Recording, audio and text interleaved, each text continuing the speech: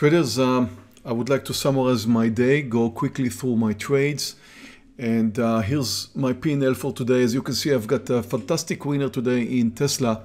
That's my best trade today, up almost 11 grand.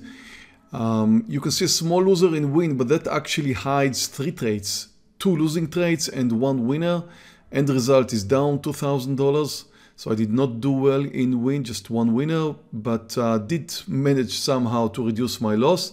And OXY. End result is over $10,000. And, you know, I want to start with the fact that yesterday I was up, was it $24,000? I can't remember. So I had a great day yesterday. And the way I started trading today was the first idea that came into my mind today is that I need to be very, very, very careful. And my first trade today, which was OXY, that's why it was with relatively small size. So you can see that OXY actually made a great move here. I was posting it under 2250 right over here, and look at how it went down. I mean, it went down 2 points. And of course, my partial was before that, but I did not do it with full size. I was very much concerned of, you know, feeling a little bit invincible after what happened yesterday. And therefore, I was very cautious about what happened about my first trade. And it took me a little bit more time to trade it because, again, I took into consideration the fact that I could be coming with a lot of, with too much, you know, possibly thinking that I could win again, and you know, and just had to reduce my size and be a little bit more careful.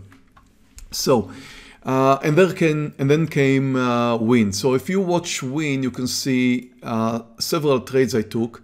There was nothing wrong about my first trade. My first trade in win was under 103, which was right over here for a short. There was nothing wrong about it. It came down, it pulled back up, it did not pull back up too much. It came down and there was a short under 103, which I was looking for 1 point. I didn't get it. It was very close, just 20 something cents away, but just didn't work out, and then spiked over and I had my stop loss right here, and then went long. So that was my second trade in win. I went long here thinking, well, it definitely proved to me that it wants to continue higher, and it did that. And then it spiked over the highs. I had a long here over 104, a whole number, so it looked kind of okay at that time, but it failed. We mentioned yesterday one of the biggest, was it yesterday? One of the biggest reversal formations is when you move to a new high, a nice breakout, like just what happened here, nice resistance point, a whole number, just moved up a few cents and then fails. That's one of the strongest technical signs for a reversal. And that's why my third trade in win came along over 102.80. The point of 102.80 was right over here. And I did close my long trade. I believe it was 103. So I'm already now having 2 losing trades in win. Not trying to make up and go back to green territory with win. Just trying to reduce my loss. Actually, not even doing that. Just accepting the fact that win is more likely to come down. And why? Because of this very strong reversal sign and the way it came down afterwards. Now you need to add to that the fact that the S&P was moving lower at that time, moving lower to a new low. So I did get the support of the S&P, and I thought, well, win's gonna do well, and did short it, and it did work well. It did reduce my size. It did not put me in green territory with win, but anyway, my third trade worked out.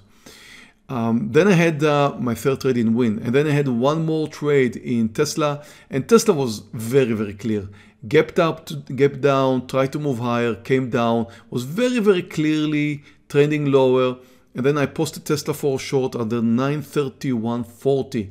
And why is that? Because the low was 931 or close to it. So you've got a breakdown at 931. It looks like if it's going to come down under 931.40 as I posted it, it's going to come down under the lows, and it clearly did that.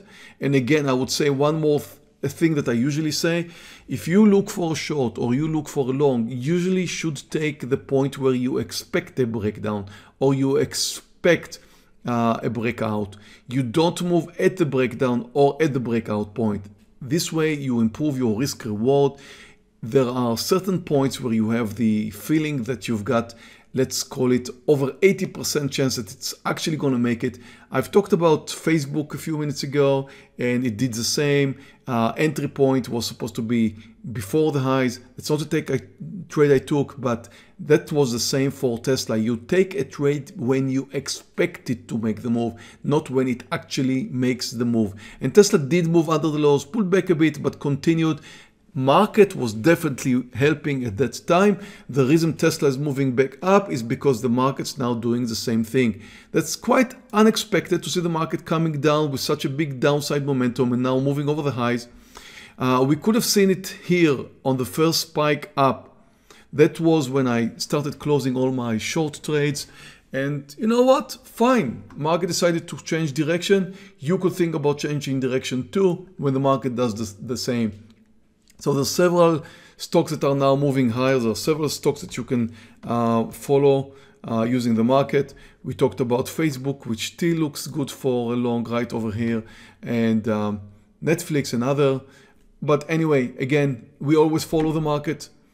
I did so with Tesla, with my third trade in Win, with OXY, and the end result is great. I'm very happy to have such a green day. And therefore, again, I wish you a great trading session today. We had a great lesson yesterday, I believe. I really enjoyed my lesson yesterday in the Star Trader course. There's continuation, of course, today. Star Trader course continues today. And I'll see you all tomorrow, traders. Enjoy the rest of your day. Thank you very much for being here with me.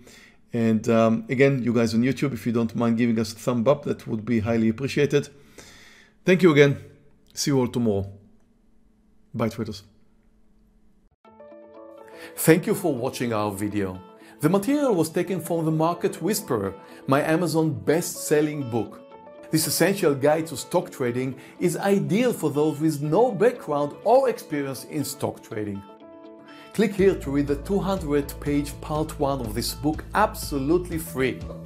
If you like this video, please subscribe to our YouTube channel where you can view many more stock trading videos. Questions or comments, please submit them below.